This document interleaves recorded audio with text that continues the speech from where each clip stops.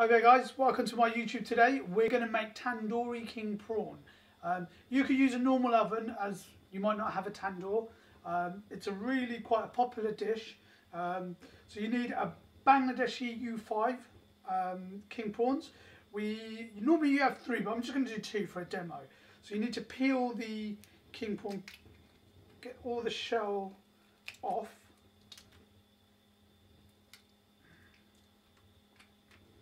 Got one there.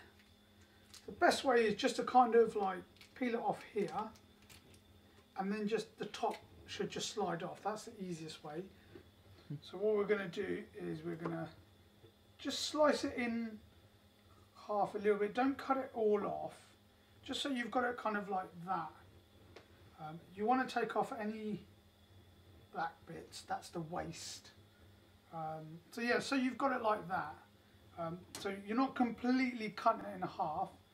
You've just made it a little bit bigger, just by tearing off the bit there. Then we're going to make it. We're going to marinate it. So got a tikka marination there. Just going to marinate both sides of it. We're going to do another king prawn. Again, same thing. Just want to.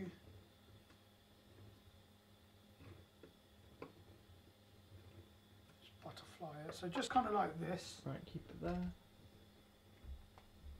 So you've got your king prawns there. Again, you want to marinate both of them. So we put that in there. You could do overnight marination, but I think a couple of hours is fine, really, with king prawns. You don't need it too long. It's not like the meat where you need to go into it. Okay, so we then have the king prawns. You're just going to pierce the top.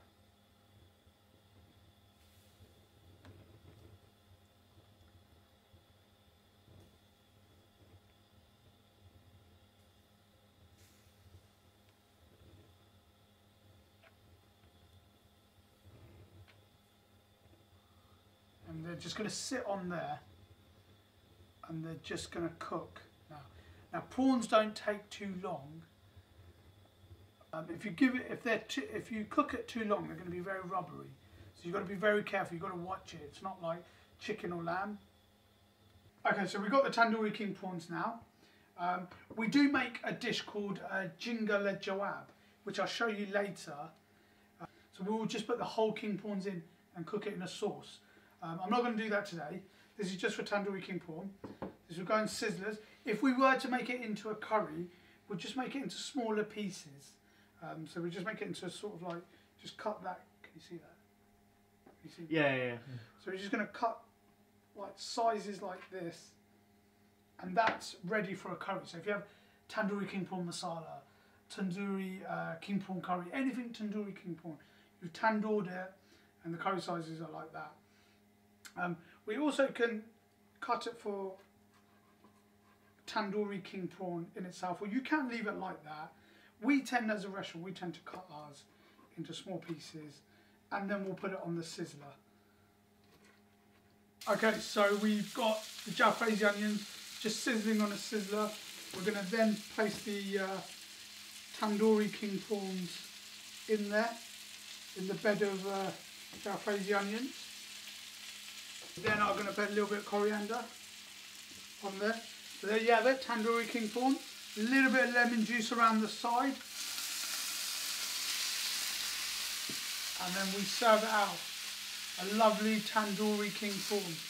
Quite healthy, Bangladeshi U5 king prawns cut up, marinated in the tandoor oven.